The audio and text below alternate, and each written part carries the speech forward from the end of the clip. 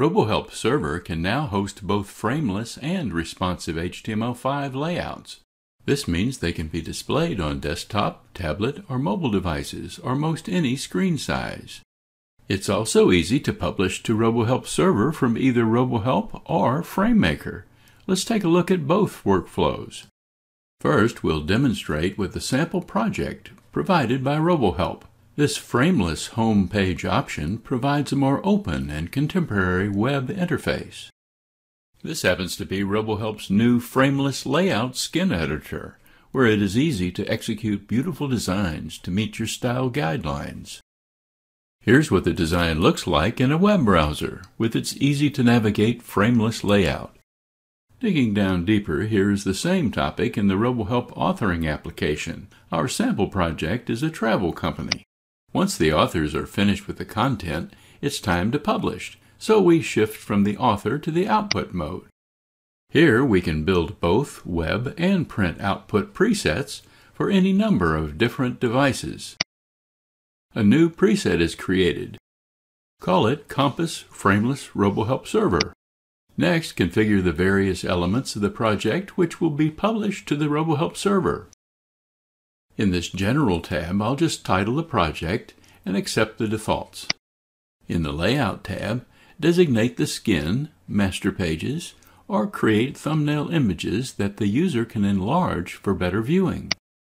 A powerful search engine offers a variety of choices, including predictive search and auto-completion, and a search answer box for micro-content similar to Google's popular answer boxes. Next, we'll get it ready for RoboHelp Server to host the content. To prepare the project for the RoboHelp Server, create publishing profiles. Next, select the area destination on the server. We will describe password-protected areas in a moment. The staging area is used to prepare content and review it with the team during development. When it's ready for prime time, we can publish it to the live area for the designated audience to view. While we're at it, we can publish a subset of our project that can be viewed only by members of the Human Resources Department. Click Save when the profile is complete. When we're ready to publish, we first generate the content that we've been preparing. After generating, we can publish to the server itself and do both projects at the same time.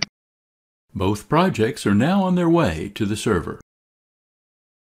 Now that the project is published, it's time to take a look at the RoboHelp server side of things. This is an all-new browser-based web administration application. It's built on HTML5 and viewed from most any web browser.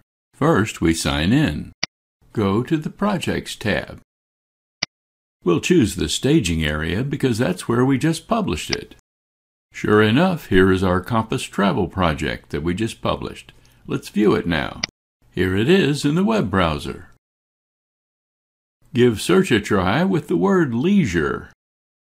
This takes me to Leisure Services with a yellow highlight. Recall that we published our project to the staging server.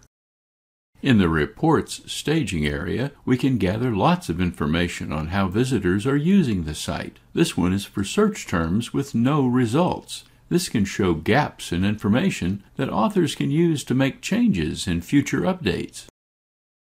Here are frequent search terms in bar chart form. Reports are also available in pie chart format, and you can easily enhance the charts by exporting statistics to Excel or charting software. There are 12 reports available out of the box.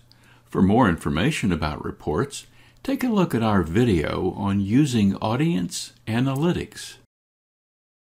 The publishing workflow for FrameMaker Authors is very similar. Let's take a closer look. Here's a parts catalog sample project that comes with your FrameMaker installation. We'll use this as an example of publishing to the RoboHelp server.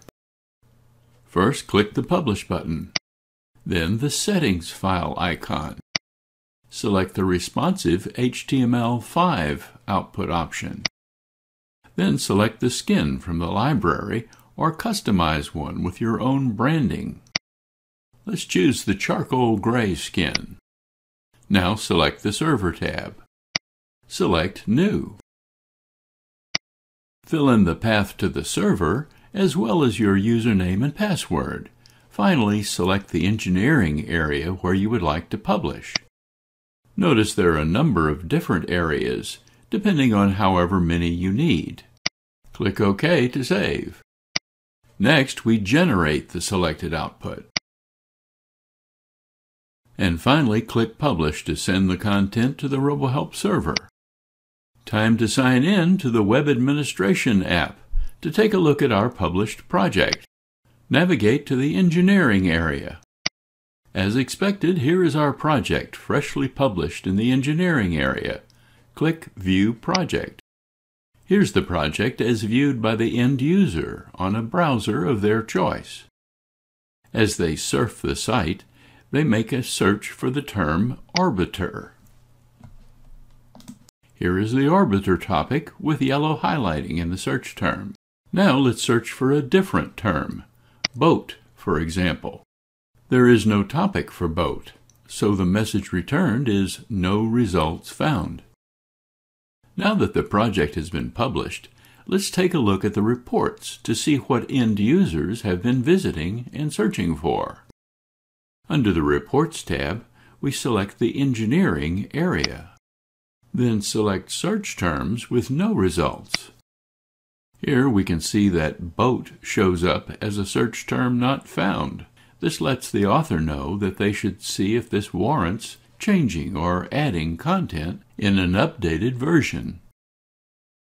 In addition to bar and pie charts, the reports include much more granular detail on many metrics.